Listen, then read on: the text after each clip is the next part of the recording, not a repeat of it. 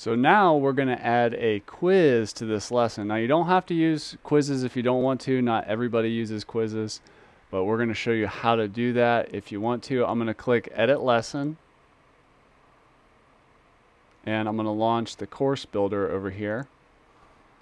Expand all, and then this little question mark is the quiz button. So I'm going to add a quiz to our second lesson, and I'm going to create a new quiz.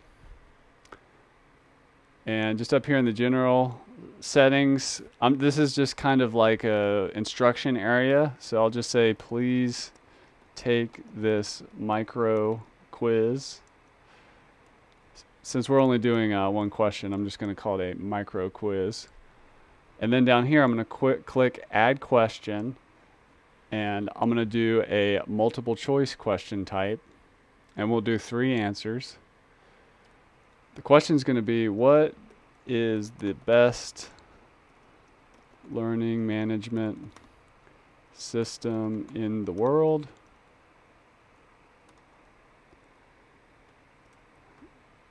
And then we'll do some expensive hosted tool.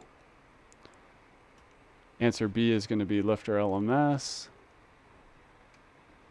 And answer C is going to be some other WordPress tool.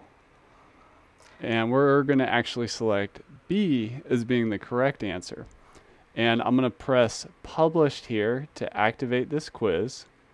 And now if we go to the front end of this lesson and view the lesson, you can see that no longer is there a Mark Complete button for progress after you complete the lesson. There's a Take Quiz button. So when we click on that, here is our quiz start screen. I'm going to click Start Quiz, and you can see what is the best learning management system in the world.